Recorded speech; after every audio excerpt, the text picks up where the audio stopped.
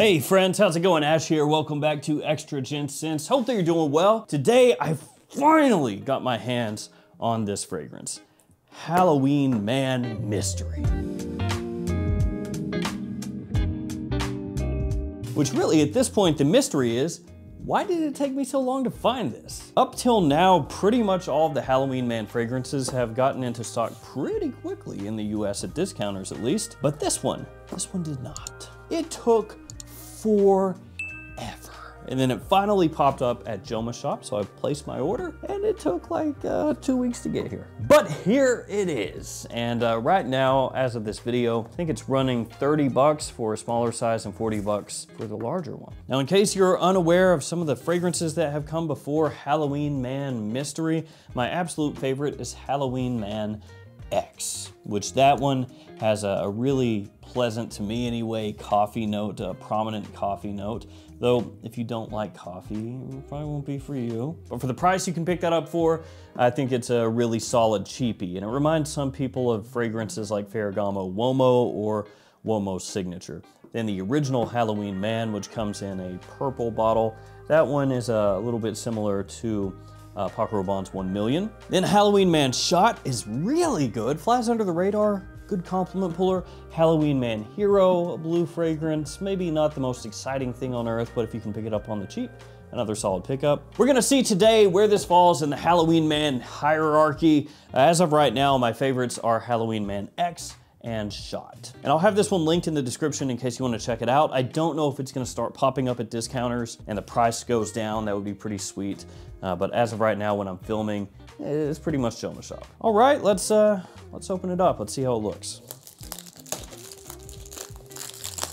I'm just the sloppiest opener of bottles. All right, here we go. On the front, Halloween Man Mystery Eau de Parfum 125 ml size. It says Halloween up top. Why? Only you know why on the side. And then on the bottom, you have your ingredients, your badge code, your barcode. Badge code M21713. Why?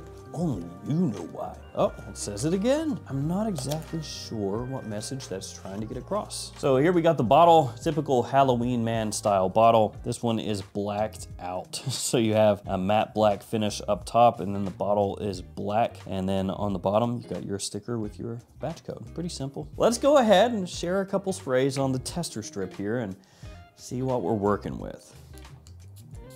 I do always look forward to the Halloween Man releases because I know that they're a potential future cheapie, and if they're well done, then that's great, because then you've got another high quality cheap fragrance out there. Hopefully this is that. Before I start sniffing away, here are a bunch of codes that you can use if you shop online. GS11 gets you 11% off at fragflex.com, and then we've got all these other codes too.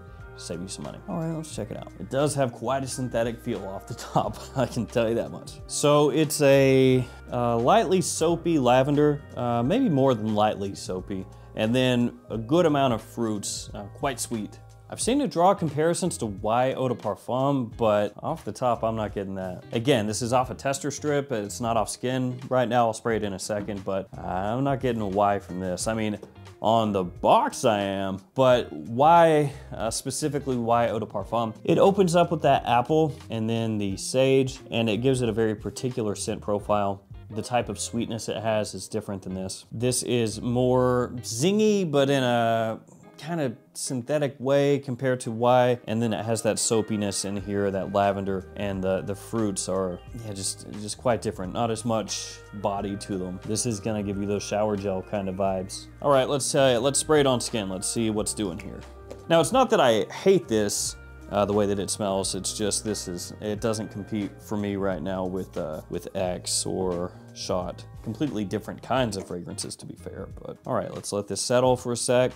Let's hope off skin it's better than the tester strip. Settle, settle, settle. What's funny here is off the first smell, I was like, oh, that smells like some nuttiness, like way in the background, but there's none of that in the fragrance. I was like, oh, so what could that be? Then I looked up the note breakdown just now and there's hazelnut in the mid, and I was like, oh, it's that. But it's way in the background, and I thought legitimately that I was going crazy for a second. So I don't think that's something that it doesn't really play a big part. I think 95% of people are not gonna pick up on that at all. And that's not me patting myself on the back. I'm just saying I legitimately caught a whiff of it and thought, is there a nuttiness in there? That makes no sense. And then when I looked it up, I saw, so now I don't get it at all. So off skin, it's actually not quite as sweet. It's more sweet off the tester strip as far as the fruits go. You can still get them there, but I'm gonna spray it over here too. Heck with it.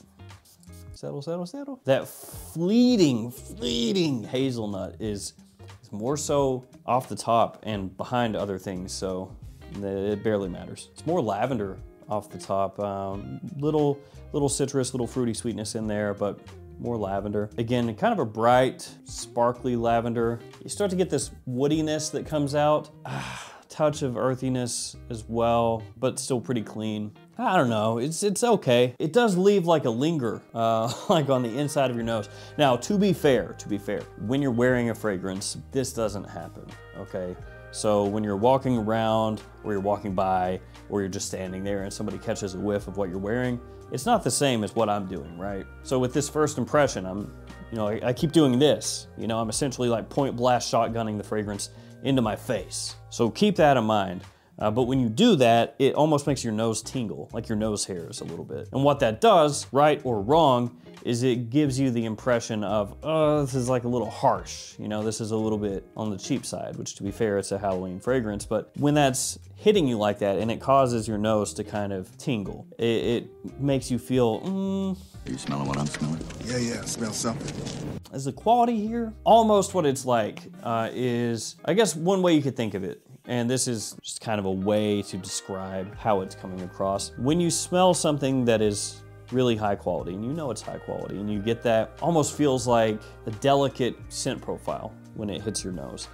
Even if there's a lot going on, or even if there's not much going on, it can still be simple, the fragrance, but it feels like the molecules are just kind of tiny, right? The way that it hits your nose. So it's almost like a paintbrush, a very thin paintbrush. It feels like that when you're smelling it. You're like, ooh, yeah, this is multi-textured, and I'm getting all this just from my nose. And then sometimes you'll have fragrances that you smell and it's like, it's just kind of getting walloped. So instead of a little fine paintbrush that like a painter would use, it's like a roller brush that you would use to paint your walls. Or instead of really fine little pieces of sand, it's like big boulders. It's kind of how that feels when you smell it. So when you smell it close, you kind of just get like pop each time that you smell it. That's kind of how it's coming across. Maybe that doesn't make any sense, but when you smell this up close over and over, that's the impression that you get. That's the impression that I get. Mighty, mighty fragrance tones. So that fruitiness, it settles in, but really it's not as overwhelming as you think it's gonna be when you smell it off the tester strip. It settles in and works with the lavender, and then as that lavender starts to fade, it works with this patchouli vetiver. You've got some floral powder in there as well, and you picked that up pretty early on, and it's stayed on the whole time that I've had it so far, which it's not in the far dry down or anything, but you can still pick up that little bit of powder. I don't think this is close enough for me personally to be used as an alternative to Y. Like if you were looking for something that's cheaper than Y but smells like Y, I wouldn't really recommend this one myself. I think maybe sort of like if you enjoy Y, you would probably like this one in the sense that they're both the type of fragrance that they are, which is to say that they're both very versatile fragrances with some sweetness that are at the same time clean. The type of fragrance you could use pretty easily about any time, but I don't think it's like really close to Y, but it does say Y on the box, so I don't know. It's pushing out pretty well. It's got pretty good performance right now. So it's not coming across weak. It is an eau de parfum. Oh, nothing to see here. I'm gonna have to wear it more and see if it grows on me.